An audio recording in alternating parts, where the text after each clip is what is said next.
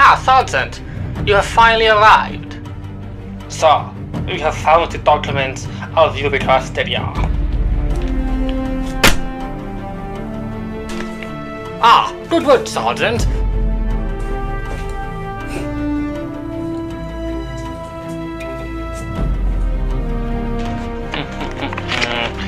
After so many years, we finally found it. Oh my. It's all there. Everything's there. We finally can see why.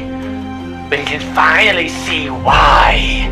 We can finally see why kids love Cinnamon Toast Crunch.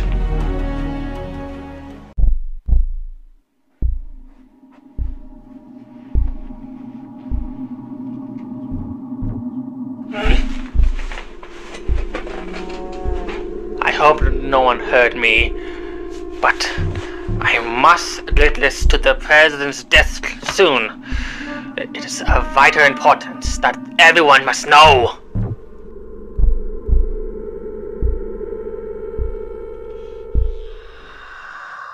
I have to get a pen soon.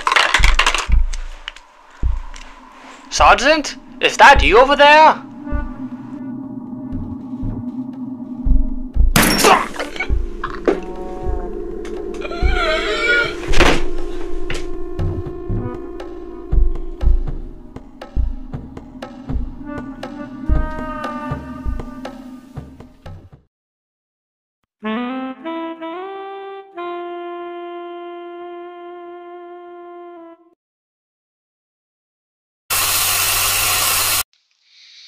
In breaking news today, Congressman Hans Gutenberg from the great state of